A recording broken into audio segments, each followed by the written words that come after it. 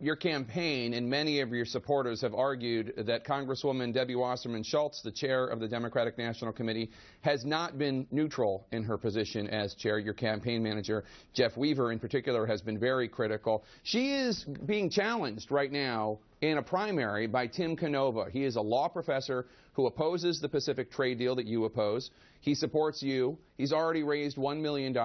You've been calling for a revolution in Florida.